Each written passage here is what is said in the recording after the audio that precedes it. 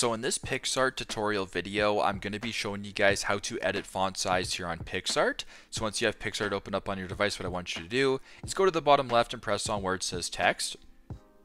Now, if you want to add some text to your document, we can just go ahead and type in the word font and go to the top right and press on the check mark. So for right now, you can either adjust the font size by just dragging this bar in the bottom right, and you can make it larger or smaller depending on what you want to do. But also another way you can do it is simply just going to slide in this bottom bar to where it says format right here.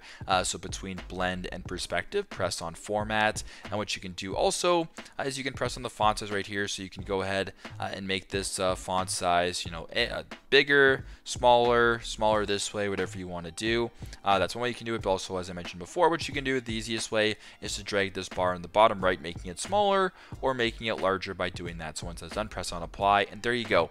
That's how you guys can edit the font size here on PicsArt. Thanks again for watching, and I hope this video helped.